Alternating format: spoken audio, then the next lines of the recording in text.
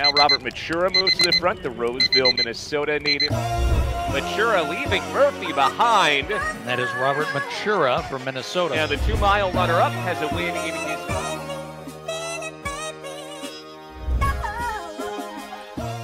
Last cross-country season was the first time I couldn't say a season went relatively smooth.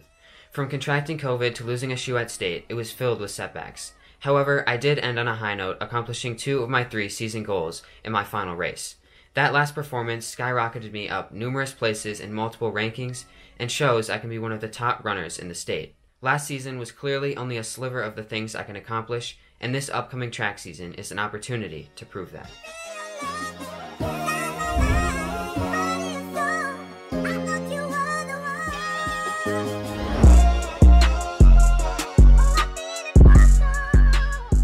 This documentary is going to be split into 2 segments. The first following my winter build-up, which will include workouts, long runs, and a time trial.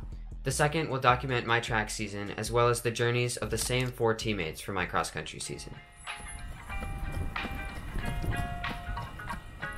Today is Saturday, December 17th, which marks the day of my first steady fast long run of the season. Last winter, I dropped my average pace across 9 miles from 7 flat to 5:58, and this winter I'm looking to further lower that average, this time across 10 miles. The goal today is to run by feel and see where I'm at. She said, be honest with how you feel. I said, that's easier said than done.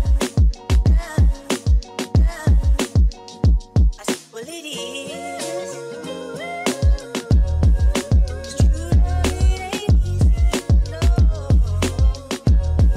It's true, love, it ain't easy, no. It's true, love, it ain't easy, no. Over the next several weeks, I put together a solid string of workouts, long runs, strides, and lifting to build my fitness. Today is simply a midwinter check to see roughly where I'm at in the mile. I haven't done any work on the track, so I'm not expecting to crush my PR, but it still should be fun to get out there and compete.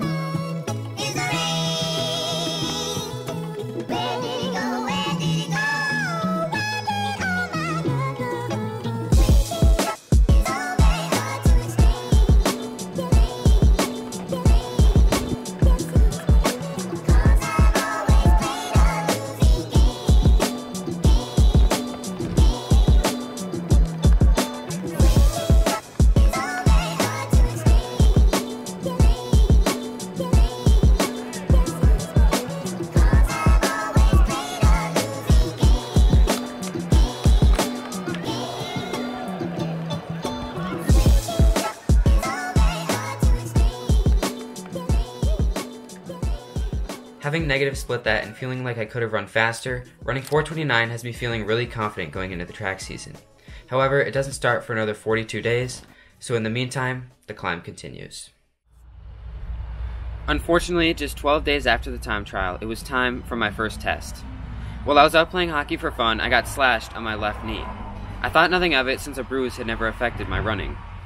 The next day, though, it started hurting on my long run, but I thought nothing of it since the pain was slight and tolerable, so I completed the run, progressing from 6:43 down to 5:10. At this point, I was feeling extremely happy with my fitness, but as I walked around that weekend, my knee pain progressed to a point that I could barely walk. I ran 7 miles on Monday through immense pain, thinking I could just run through the bruise. The next day, however, it hurt to a point that running through was no longer an option. I took 4 days off before starting back up again, running 3, 5, and 2.8 miles across 3 days. I continued to run in serious pain, and on the 3rd day, I decided I couldn't keep training this way. So I biked for 5 days, but experienced some slight pain, and eventually decided that too wasn't good for me. I took a little more time off before I tried to get back on the roads on March 6th, just 7 days out from the first day of practice. I started building my mileage slowly, making sure to take care of my knee. And now, it's time for a new era.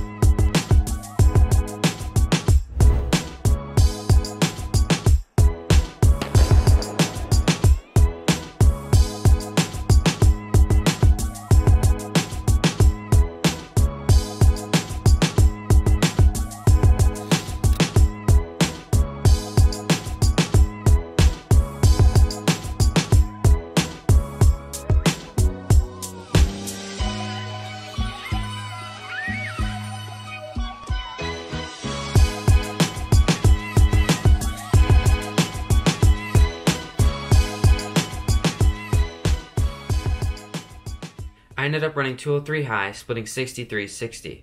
I was extremely surprised to be in this shape after taking so much time off, but was also happy and excited for the future.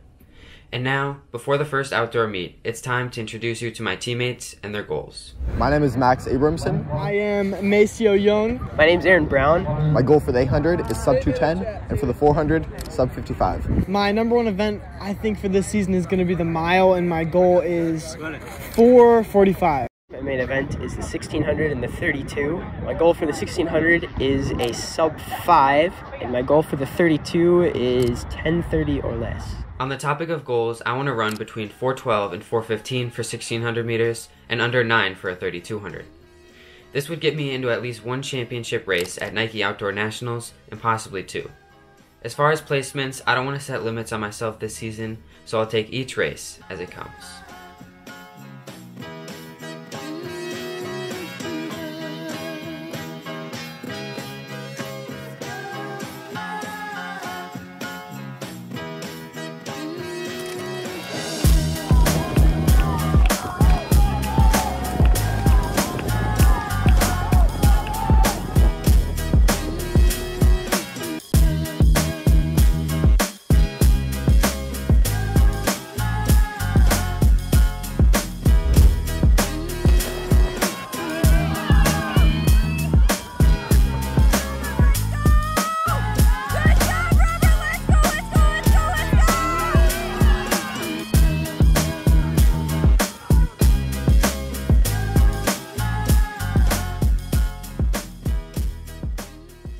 Following my first 2 races, I'm going to break this info up into 3 parts. My previous races, including how Max, Maceo, and Aaron performed, as well as an introduction to the Hamlin Elite Meet. I ended up running 4:22.00 and placing 2nd.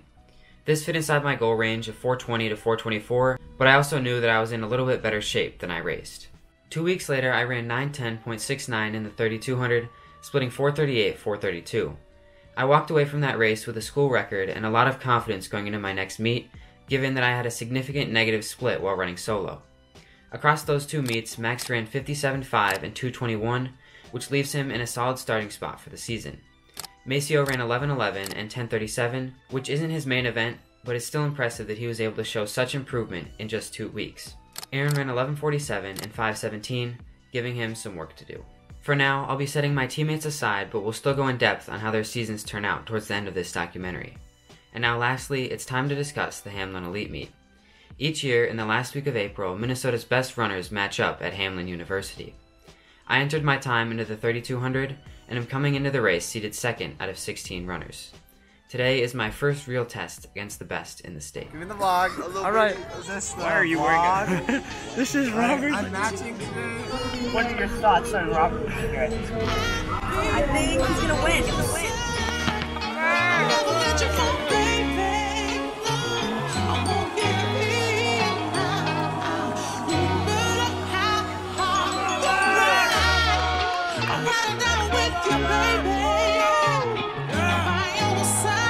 Mechura, Bluesville. Let's go, Robert!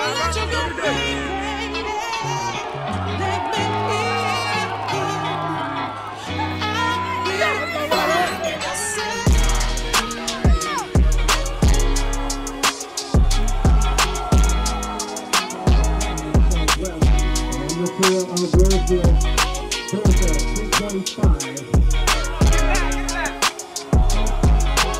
Sam Scott of Southwest and Mechura of Roseville, Thursday at 2:25. Aiden Tyler gets to Mason. Go, Robert! Push! Push! Push!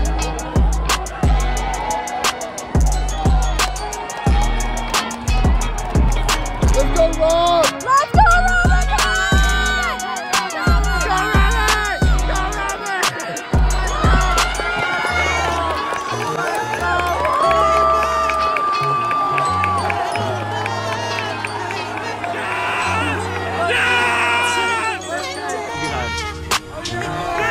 What do you run? 9 flat? I'm now 3 weeks removed from that race and just 2 days out from my conference meet. That race not only surprised me, but also many people around me. I went into Hamlin with every intention to win, which I did, yet I didn't know I was going to run 9 flat, let alone negative split by 8 seconds. At this point, my season was looking perfect on paper, but things aren't always as they seem. The day before Hamlin, my IT band started hurting, which gave me a little trouble, but eventually went away after about a week. To add on, in between then and now, I ran a 4:16 1600, which fell short of my goal of 4:12. While I do think I set my sights a bit high given I don't have as much speed as endurance, it's always disappointing to miss a goal. After not feeling amazing while running that 1600, my legs continued to struggle in workouts. After that race, I cut 2 workouts short, which proved to be a bigger test mentally than physically. I worried that I wasn't going to be able to continue improving and was confused how my legs went from feeling so good to so bad. I talked with my coach and we opted to take an extra rest day, which meant I would have more time into my next workout and more rest into the conference meet. And now, with just 2 days to go, I'm focused and ready to do something special.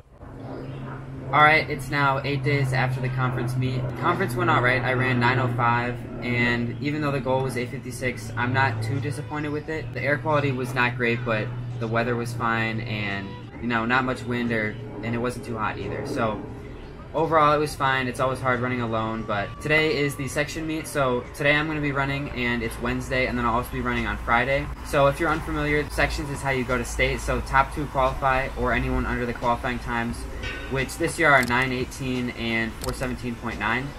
So I'm coming in seated first in the 3200 tonight. My teammate Bennett, who I've talked about in my previous video, is seated second with a 9:35. So the goal today is for him to run 9:27, which would get him into the Nike Outdoor Nationals Emerging Elite Field, and then that would be fun, so then he could go to Oregon with me. So that's the goal for today. I'll give you a little update going into the race, going into the 1600 in 2 days.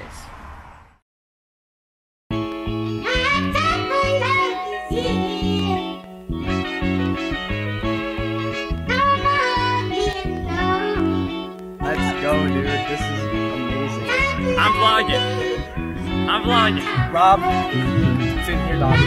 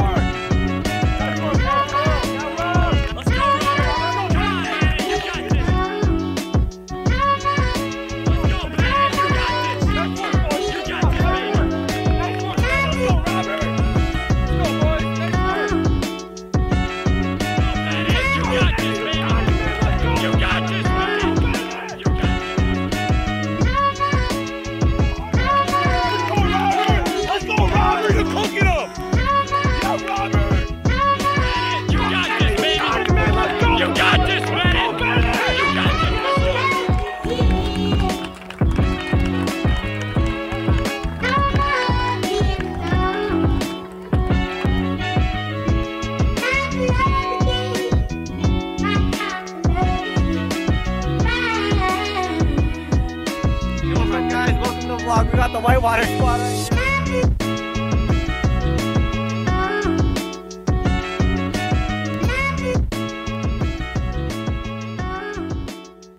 Alright, it's now 2 days after I ran that 3200, so I ended up winning in a time of 9:20, and then my teammate Bennett ran 9:39, and he placed second, which means he's also going to state. However, he is not going to be going to Nike Outdoor Nationals because he didn't hit the qualifying time of 9:28, which, we went for it. I was pretty worried going into it. I wasn't sure if we were going to hit the paces, but I ended up being right on, which was good, but then he just couldn't hold on, and it is what it is, and we tried our best to hit that time. Unfortunately, he's not going to that. However, he is going to state, so you'll see him next week. Overall, pretty good for both of us. And then now today, we are also both in the 1600, and so I'm about to leave. I'm just going to pick one of my teammates up, and then we're going to go to the same school. And I think my goal for today is to hit the Nike Outdoor Nationals qualifying standard for the championship race, which is 4:12.8.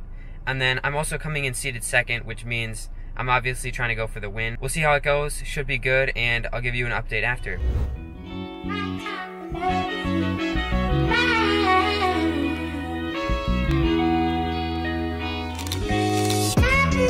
Let's go, Rob. Let's go, boys. Get up there, Bennett. Let's go. Let's go. Let's go, Robert.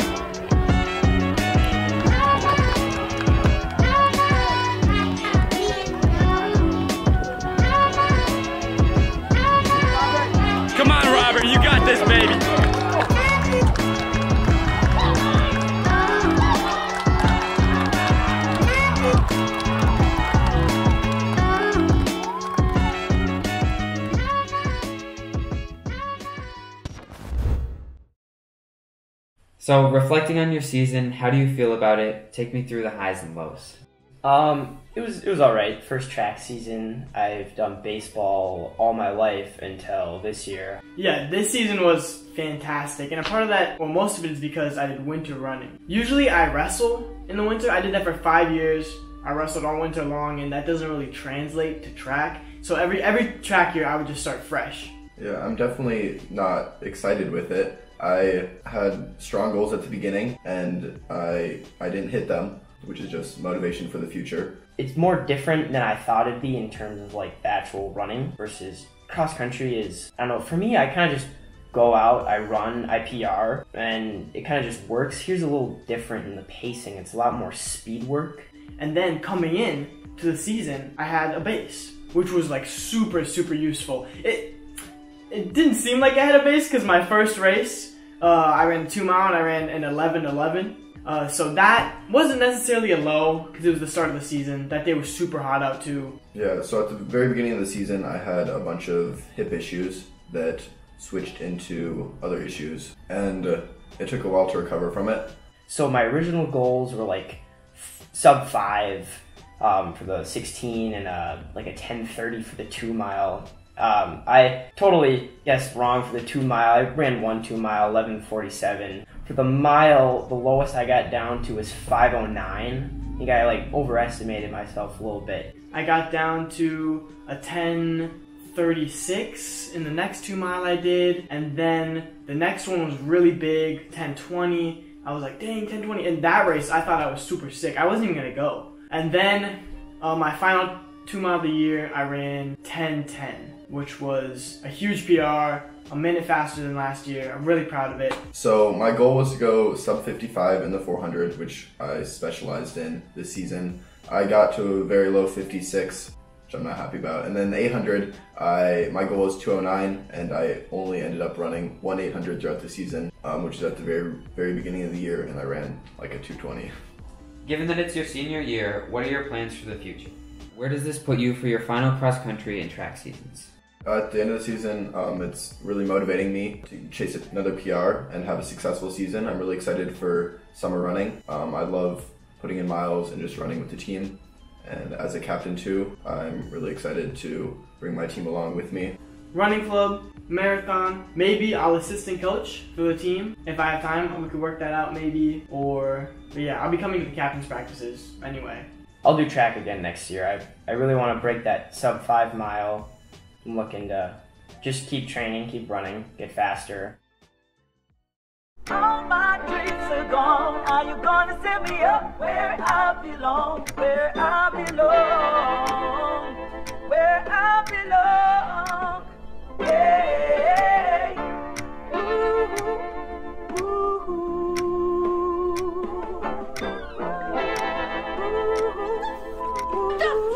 Guys, welcome to the vlog today.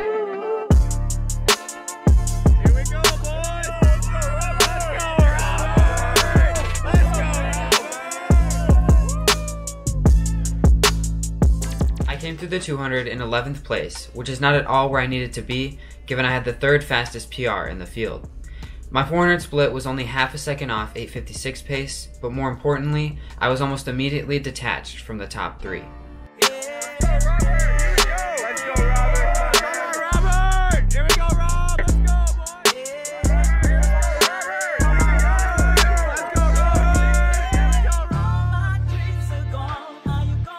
Through 1600 meters, I moved up into 5th place, yet a 3-second gap had opened up between myself and the top 3. I was now running with no one directly in front of me, and my chances of reconnecting with the lead pack diminishing by the second.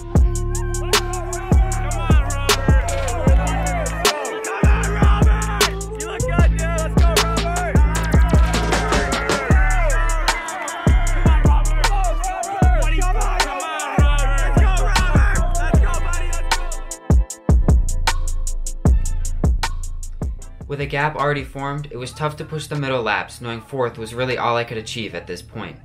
As a result, my split slowed. Now, buddy! Now, Robert!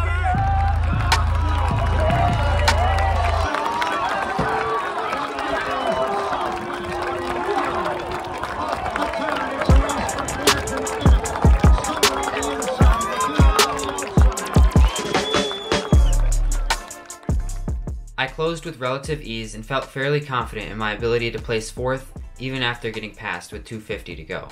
Overall, I was extremely disappointed in my tactics and ultimately in my performance. I ran far off my PR and didn't even come close to what I could have run on that day. Clearly, the opening laps played a key role in that race, meaning for the future I need to be more comfortable going out harder in an attempt to set myself up for success later. After 2 days, I toed the line for the 1600, where I plan to redeem myself after such a disappointing previous finish. I didn't have much of a time goal since it was forecasted to be extremely windy, but I knew that I could place 4th at best. Let's go. There we go, Robert. Let's go, Robert.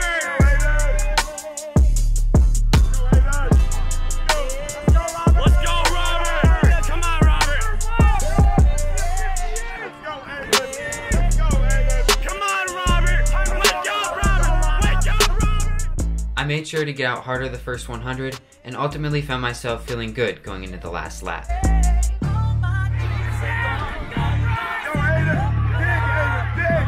Come on, Robert.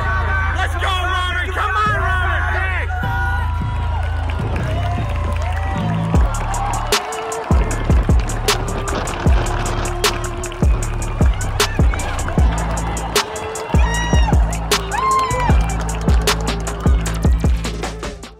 I placed 4th in a time of 4:17.68.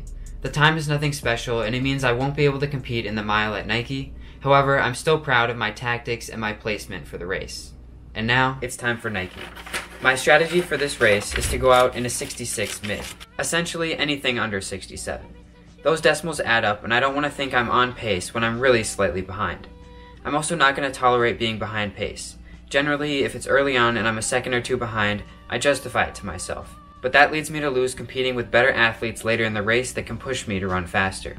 I did a good job of this at the Roseville Invite, where when I found out I was off pace by a second, I sped up and was then ahead the next lap. Lastly, I'm going to stay focused and compete the whole time. I did a good job of this in the 1600 because I was motivated by my recent poor performance. I felt engaged the whole time, and I want to maintain that attitude for my last race.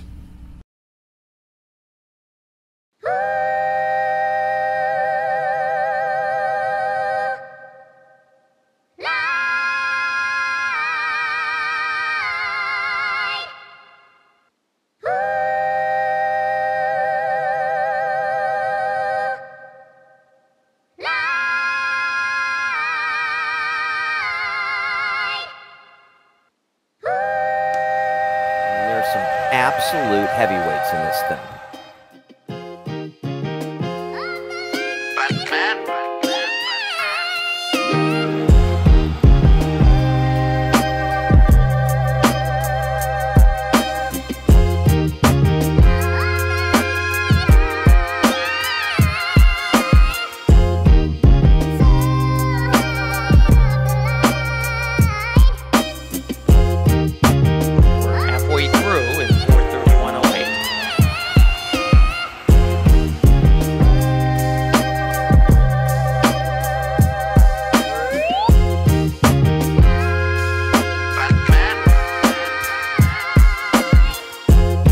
Coming up to 2 laps to go.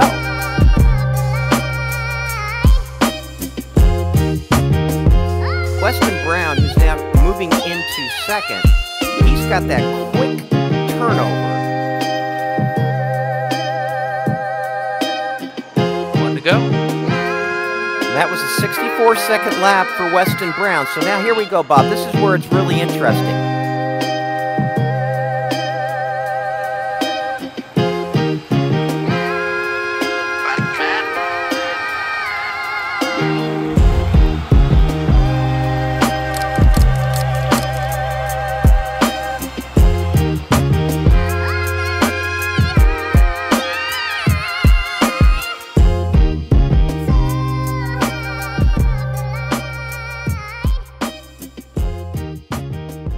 This season was wild and will continue to serve as a reminder that setting limits on yourself does nothing but hold you back.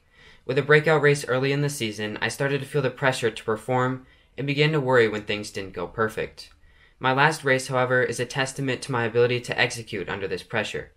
And most importantly, I feel that with every race, I'm continuing to get smarter as a runner, To cap things off, I'm out here at Lake Vadnais with Bennett. We've been racing since I was in 5th grade and teammates since 7th. Our journey together as runners is coming to a close, though, with Bennett heading off to study and run for the University of Vermont in the fall. And with that, thank you for watching, and I'll see you all for cross.